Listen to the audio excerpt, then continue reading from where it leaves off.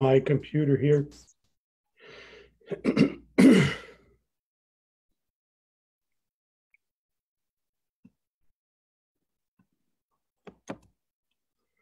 All right, here we go. We're streaming live now. How are you, sir? I'm Welcome to the doing good. clock hour. Sorry it took a little bit to get on. We had some hiccups there. I had to go with a different computer here so we could get things working. For whatever reason, it decided it wanted to give me some issues today, but it's cool. I'm here. I'm live, and I've got a member of the U.S. Navy with us, and he was a Colorado wrestler. He wrestled in the state of Colorado high school, and he was a state placer there, and now he's off in the U.S. Navy, serving his country and doing big things. How are you, sir? What's going on? Tell us, Nothing much. We just uh, man, tell us about life. What are you doing? uh, my orders sent me to Jacksonville, Florida, and I got attached to a squadron out here, working on helicopters. And so we just got off like at around 12 o'clock Eastern time, and had a big week. We had to get some inspections taken care of on the helicopters, and we have like 12 helicopters I think that we had to go through. So it was a busy week, that was for sure. Oh, wow, pretty cool. So learning a pretty cool trade out there. Oh And yeah. those helicopters have got to be pretty neat, huh? Yeah. It was a big eye opener when I first got here on Monday, and uh we like started working right away on that on Tuesday, and we were supposed to be going to C school, some of us, but our orders got messed up, and we were supposed to go to C school in Virginia, but then that got canceled, and then they said we're going back to C school in Jacksonville. So they sent us all down to Jacksonville, and then now our seats for C school are canceled. So now we're just staying with our squadron that we were attached to for after C school. So Oh, wow, interesting. And yeah, it was so a you'll have to go do C school. You just weren't able to do it right now. so they're gonna try to get us back into C school, but it probably won't be till October. But if anything, we'll just stay with the squadron for however long our contract is, and we just won't even do C school in the end. So So even the Navy's being affected by what's going on. oh yeah. Oh, wow. Man, so I know you wrestled in high school up in Colorado, had a successful high school career, and then you decided that after high school you were going to do some coaching, right? Yes. And so talk about that. What made you transition right from high school to coaching? So right after I graduated, I started working for a landscaping company, and then it came to winter time, and we weren't really doing much. And so I figured, I was like, well, let me go stop by my old high school and for one of their practices and see what they have going on. And the head coach at the time, he was like, do you want to stay and volunteer for the rest of the year? And I was like, I might as well. So I volunteered for like from Thanksgiving break all the way through the end of the season. And then I got a call from another coach who was actually my high school coach from my freshman through junior year. And he called me when he got the head coaching position at a different high school, and he wanted me to go and take on the kids over there with him. So, and then I've been there since the 2014-15 school year. And then I just resigned my position this year because I was leaving in the middle of the season. Nice. So you left. You went off to. You got your orders. You're out in Jacksonville right now. I know that prior to that, you really had some transitioning to do to go from like athlete to coach, right? I talk Yeah. about the struggles there. So it was hard, especially when I volunteered at the high school that I was at, because a lot of the juniors, my senior year, I ended up having to kind of somewhat discipline them, and kind of they still had to listen to me as opposed to like me being their friend. I was now their coach. So that was a little weird at first. But then when I went to the new high school, I didn't know anybody there. So it was a lot easier of a transition being a coach at that high school because I didn't know any of the kids. So it was a completely new high school that we were going to. But in the end, being able to pretty much make friends with all the kids that you have, and I still keep in contact with some of our first freshman class that we have. I still keep in contact with some of those kids even after they're graduated 2 years ago. Oh, wow. That's awesome. So talk about your decision to go into the Navy. So I was working at a moving company while I was coaching, and the moving company was really cooperative with the wrestling schedule. They would let me leave work early to go to practice, and some days I'd have to take off for like the state tournament. I had to take off 2 days off, and then I just wasn't really liking my job at the moving company anymore, and I wanted something new. And so I went talked to a recruiter in like late August, and they were able to get me to go up to Denver to go to the MEPS building to go swear in and do like my physical and stuff like that. And on September 11th and 12th, on the 12th, I actually swore in. And on the 11th, I did all my medical stuff and my physical and my drug testing and stuff like that. And then, so I didn't end up leaving. Good. Sorry about that. I didn't mean to. There was a delay. Oh, no, so I kind of talked over you. Sorry. And so I ended up not leaving for boot camp until January 15th was when I finally left for boot camp of this year.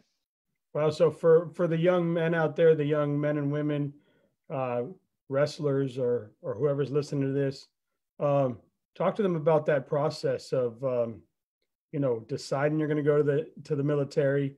You chose the Navy, and what made the Navy the best choice for you? Because I know there are kids out there right now that are saying the military is what their next step is going to be in life, but they're not sure what branch. So I'd love what made you choose the Navy, and then talk about that process of having to get to the recruiter, go through that, having to go to MEPS, go through the physical, and do that whole process before even being accepted to say, okay, the Navy, you scored high enough for the Navy or whatever it might be. Yeah, so I chose Navy. I ended up moving out of my house, out of my mom's place, and moved in with my cousin when he got out of the Navy. And so he was like telling me like all this cool stuff that they did. And I remember one time I was at work and he called me and they were on deployment. And he was like, "Oh, hey, what are you doing?" And I was like, "Oh, nothing, just loading up this truck, getting ready to like send it off." And he's like, "Oh, cool. Well, I'm about to go snowboard in the French Alps. I'll call you later." I was like, "All right, bye." And so that was something pretty cool that he was able to do. Just being with the Navy, going on deployments, seeing the different ports and stuff like that. He went to Spain, Bahrain, France, Italy. They went up to Canada a couple months, and just being able to if you want to travel, I would say join the Navy, most definitely, because you will have a better chance at traveling somewhere unfamiliar to you with the Navy. I mean, granted, you'll join like the Army and you'll get stationed in like Fort Hood and you're from like New York. So that'll be like totally different change for you. But if you want to like travel the world and see different things, then the Navy would probably be the best way to go. Or the Marines, because we travel a lot with the Marines as well. Oh, especially like when we were in A school in Pensacola, we had a bunch of Marines in our class for A school. And so the Marines and the Navy are kind of like one kind of unit. They'll typically travel together. Well, the Marines will travel with us because we have all the boats and ships and stuff. So, but if you're thinking about joining, just go see a recruiter. And it doesn't really matter. Like if you're still unsure about what branch you want to join, just go talk to a recruiter. And sometimes a recruiter will grab you, or they won't grab you, but they'll walk you to, like, if you want to go to the Marines, but you like have tattoos, the Marine recruiter will walk you over to like the Navy office, and then you go talk to the Navy people. Usually the recruiters are pretty good about that, like working with each other and stuff. Because I was one guy I was in boot camp with, he wanted to join the Marines, but he had tribal tattoos on his arm, and they wouldn't let him in because he had the tattoos already. And with the Marines, I guess if you have prior military experience with tattoos, then they'll pretty much accept you. So after, he's going to do his 4 years with the Navy, and then he's going to transfer into the Marine Corps. Nice. So, wow, I didn't know all that about the decisions you have to make, huh? Yeah. Interesting. Well, that's cool. And so how long, this is your first work duty, right? Yes. Nice. So you got, so what's your MOS? I'm an aviation structure mechanic. So I pretty much work on like the panels of the aircraft, any aircraft. For me right now, it's helicopters. And we do work on the hydraulic systems. We pretty much deal with anything that has like a nut or a bolt in it, pretty much. Cool. And that's probably going to do more for you than working in a moving truck. Yes. Yes, because if I decide to do my first contract and get out, I can go apply at a Boeing anywhere in the world pretty much and get hired on a Boeing, just because of my military experience and working with the certain aircrafts and stuff. So Wow, very cool. What do they have you working on right now? What type of helicopters? so it's a MH-60 Romeo. So it's pretty much a submarine attack warfare helicopter. Wow. So it like pretty much tracks submarines and stuff like that, and will take them down if needed. So I think it's safe to say that so far you're very happy with your life decision to transition to this to the U.S. military. Yes, I am. It was a decision that I should have stuck with like right after high school, because I tried to join with my cousin right after high school, but it didn't work out. And then I started working, and I was like, well, let me try again with all the knowledge that I have now from my cousin and him helping me out with talking to the recruiter. And then my uncle, he also helped me out as well. And so having that whole background with their military experience helped me out a lot with the decision. And they're like, are you for sure want to go talk to a recruiter? I was like, yes, let's go. And then the recruiters will ask you when you want to leave for boot camp. If you had a time, if you could choose when you wanted to leave, they'll ask you. And I went in, so I was signing my contract with the recruiter's office on the 11th of September before we went up to Denver. And they're like, so when do you want to leave? I was like, tomorrow. They're like, what? I was like, yeah, tomorrow. And they're like, okay, well, we'll put October of 2019. But I didn't end up leaving until January, which was probably better, because then I got to spend the holidays with the family one last time before I left. So, but I try to leave as soon as possible. Well, good for you. So now talk about, I know that we spoke a little bit off the air. One of your goals is to apply to be able to wrestle for the Navy. And I know there's a process to that, correct? Yes. So I could apply now if I wanted to, but I want to get as much hands-on training with the helicopters as I can.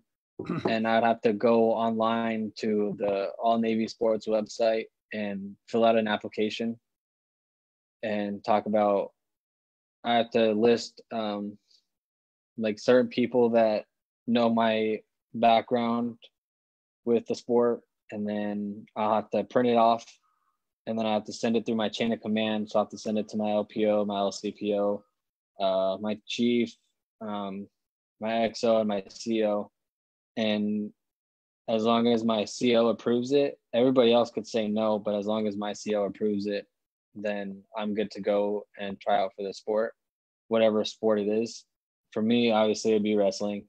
And once I fill that out and get it approved, then I can go try out for the team. And I've actually spoken with the All Navy wrestling team captain, and he pretty much told me to be a good sailor for like the first couple years and then apply, because then I'll get all my qualifications done. And then it looks really good on my like record and stuff like that. And they host tryouts in January and February, and then they start wrestling in like middle of March, and then they'll wrestle the rest of the year, and then they'll go back again and do tryouts again in January, February. So he told me that I could be wrestling with them for like 2 months, depending on how I do, or I could wrestle with them for the full 10 months of the season. And they travel all over, he said, and wrestle. And he said they go to some tournaments where you qualify for the Olympic trials and stuff like that. So Wow, very cool. So looking forward to it. So you got a lot to look forward to. You got a bright future. How old are you now? 25. Oh man, so you got a bunch of life, and you're going to get to experience some really cool things, I'm sure, and that's super awesome. It's amazing to talk with you and hear your story and see where you're heading. I can't wait to watch you and hear about you wrestling in the Navy. And but I've got some more questions for you. Are you ready? Yes. All right. Elway or Manning? I'd probably go with Manning. Lamb or Bison? Bison. Vail or Breckenridge? Oof. I've never been to either or, but I'd probably go up to Breckenridge. All right.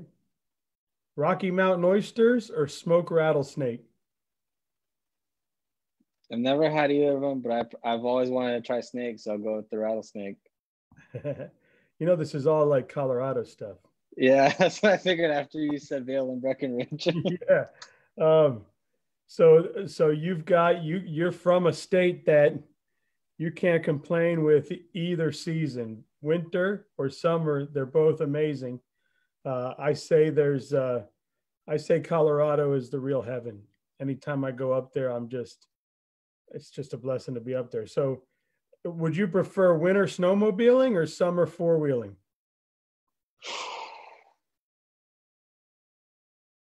I have to stick with the winter. I love the winters out there. Would you prefer fly fishing in the river or ice fishing in the winter? I've never done either, but I've always wanted to go ice fishing. Cool. Snowshoeing or hiking? Hiking. Skiing or snowboarding? Never done either, but I've always wanted to go snowboarding. I've had the opportunities to, but work got in the way. What the hell have you been doing in Colorado all these years? Ice skating and playing hockey. Lager or IPA? Probably a lager. Trout or halibut? Halibut. Nice. Those are my 10 Colorado questions. When you get home from the Navy, you need to go to Vail, check it out, Breckenridge. You need to try some smoked snake. You need to go hit the slopes and get yourself lessons. Yep. Hit the ice and fly, either fly fish or ice fish. That'd be cool. I think I'd be afraid I'm going to fall through the ice. It's got to be thick enough, and then you'll be fine. As long as it's thick enough, you're good to go. Well, I know when we when we fly into Colorado, into Denver, and then we're driving up during the winter, I mean, there's like big trucks out there on the lake. So I'm not that fat yet.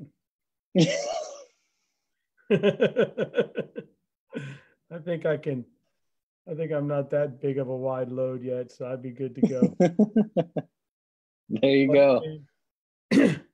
First of all, good luck with your career. Thank you.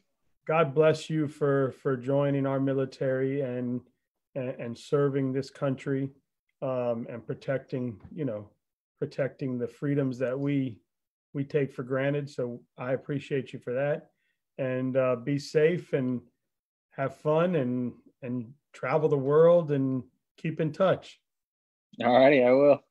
All right, buddy. You take care. Thank you so much. This was an honor to meet you. Thank you for having me.